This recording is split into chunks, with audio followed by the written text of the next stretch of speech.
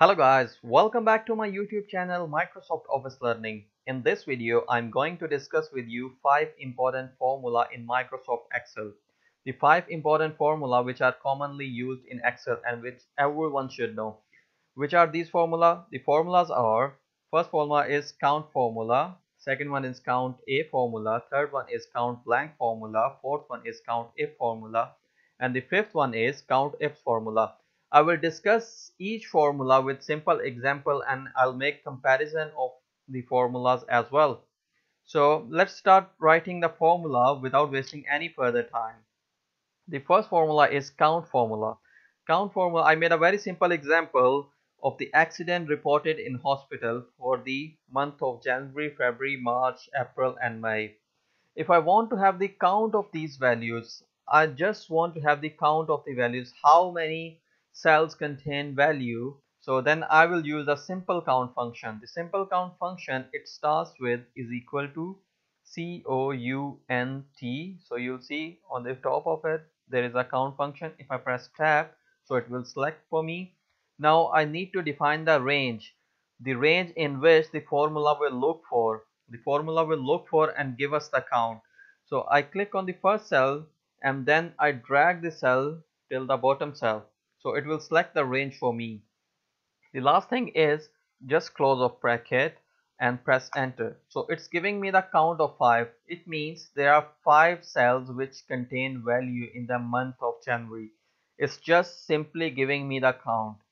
If I want to copy this formula for the rest of the columns to have a count of these columns as well, simply I will drag from the bottom and move it to the other columns as well. So it's giving me the count for the other columns as well. There are 5, 4, 3, 4, 5.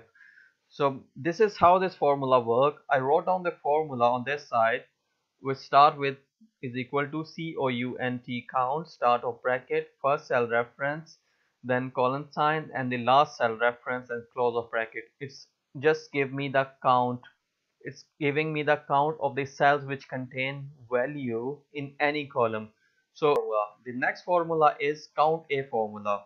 Count A formula is slightly bit advanced form of count function because it counts the values and it counts the alphabet values as well. So it counts the numerical and the alphabet both values. I show you how it works. Start with is equal to COUNT, and on second number there is count A function. You press tab, it will select it for me. Click on first cell and drag till the bottom and then close of bracket, press enter. So it's giving me the count of 7. If I want to copy this formula for the other column, I just drag from the bottom. So it's giving me the count of 7. It means 7 cells which contain value. Either the value is alphabet or it's a numerical value. Now I make comparison with the simple count function. The simple count function, I'll just apply the formula and show you how it works. Simple count function is COUNT on very first number. Press tab and then select the range, close of bracket. Simple count function is giving me the count of 4. According to the count function, there are 4 cells which contain value. Why it's showing me the 4 cells which contain value? Because the simple count function ignore the cells which contain alphabet values, like this cell AA, this cell GT, and this cell JK. So the count function is just giving me the count of 4 cells, whereas the count A function is giving me the count of 7 cells which contain value, which is the accurate count. So count A function is slightly bit advanced form of count function. So I wrote down the formula on this side, which start with is equal to count A, start of bracket, and the cell range, then close of bracket. So this is how it formula works. Let's move on to the next formula. The next formula is CountBlank formula. CountBlank formula counts the blank in given data. We need to come across a situation when we need to find the count of the blank cells in given data. Either it's a given data in form of column or it is in form of row. So here this formula helps us. So let's start writing the formula. It's is equal to COUNT. On third number, you can see there is a count blank function. If I press tab, so it will select it for me. Again, I need to select the range, click on first cell and drag till the bottom, and then close of bracket and press enter.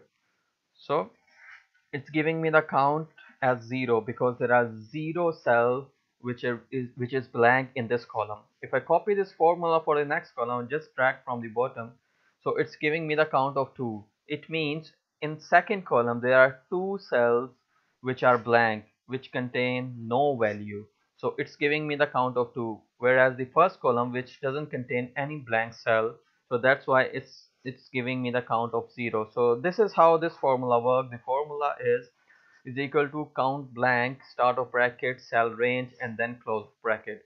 So sometimes we need to count the blank cells in a very large data, so where this formula helps us to determine which cells are blank and which cells contain the value. Let's jump on to the next formula. The next formula is Countif formula. Countif formula is very important formula in Microsoft Excel. Countif formula is also known as conditional formula or criteria formula because we need to define some criteria to get results. Here I created a very simple example. It's a student result for the different branches, branch 1, 2, 3 and 4. There are passed and the failed students. So now I apply the Countif formula. How we can work with the Countif formula? The Countif formula starts with is equal to COUNT. On fourth number you can see Countif formula. So if I press tab, so it will select it for me. First, I need to define the range. What is the range? My range is this column. I drag this column and select it, and then a comma, and then I need to define the criteria. What is the criteria for formula look for? The formula will look for the criteria and then give us the count. The criteria is this cell. If I click on this cell, it will call its reference cell. Now I need to fix this criteria. This is the most important thing. If I press F4, so it will fix it for me, because whenever I change this cell, the count will be changed. If I don't fix this cell, the formula will consider the next cell to this criteria cell. So that's why we need to fix the criteria cell. Now close off bracket and press enter. So it's giving me the count of 5. It means there are 5 students which have been passed in branch 1. You can see in branch 1, 1, 2, 3, 4, 5. There are 5 students which have passed in their exams in branch 1. If I want to copy this formula for the next column, or the next all 3 columns, so what I will do, I'll just simply drag from the bottom and move to the next column. So it's giving me the count for the other branches as well. So it means that branch 2 there are 5 students passed, branch 3 there are 7 students, and branch 4 there are 6 students. So this formula works. If I change this criteria, so formula will automatically look for the new criteria and change the count accordingly. For example, if I change the criteria and I give the criteria as fail, so this formula will change now. Now it's giving me the count of 3 students in branch 1, 3 in branch 2, 1 in branch 3, and 2 in branch 4, which are fail in their exams. So this is a conditional formula. Whenever we change the condition, the count change. That's why it is called count if. It gives you the count if certain criteria meet. And what's the certain criteria which we define? The formula is start is equal to count if start of bracket cell range comma and criteria. The most important thing is to fix the criteria cell, then the formula will look in a better way, then close of bracket. So this is a count if function. Let's move on to the next formula. The next formula is Countifs formula.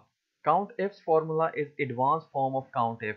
In Countif formula, we just define one criteria, but in Countifs formula, we can define multiple criteria. We can give multiple conditions in formula to get result. How it works? I created a simple example. There are 4 columns: employee name, joining date, attendance, and residence.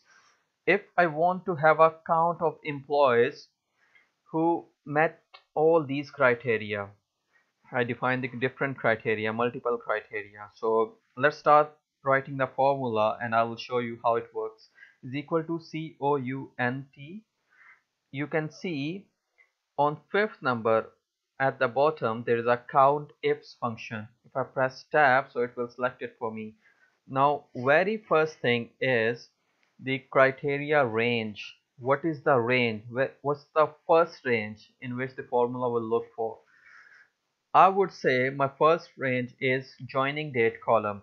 So if I select the first column and then press comma, and what's my first criteria? First criteria is this one. My first criteria is 2016. The employees whose joining date is 2016. I have count of those employees. Now what I will do, I will fix this criteria again. Now I press comma, and second thing is, what is the second criteria range? What's the second criteria range in which formula will look for? My second criteria range is attendance column, which is this one. If I select on this, I'll just click on it and drag till the bottom, and then again comma. And now I need to define my second criteria. What is second criteria? Second criteria is 80%. Employees who are having 80% attendance, I want to have count of those employees. If I click on this cell, it will select it for me again. Fix it for you. Now I need to define the third criteria range. Third criteria range is residence, which is the last column. If I select this column again, comma, and now what's the last criteria? Last criteria is Glasgow. Employee who live in Glasgow, I need to have count of those employees. Then again F4. So now I define the three criteria in this formula. I can give as many criteria as I want. It is a multiple criteria formula. You can define as much criteria as you want. Now close off bracket. If I press enter, so it's giving me the count of 2. It means there are 2 employers who meet all these 3 criteria. Like employee, there are 2 employers who joined in 2016, having attendance of 80% and are resident of Glasgow. So I can double check in this data. The joining date is 2016. There is a Alex, attendance is 80% and residence in Glasgow. Second employee was a Ross girl, joining date in 2016, attendance is 80%, live in Glasgow. So this is how this formula works. This formula caters the multiple criteria, look into the multiple criteria and then give you the count. If I change the criteria, to 2017, and if I change the residence status to Manchester,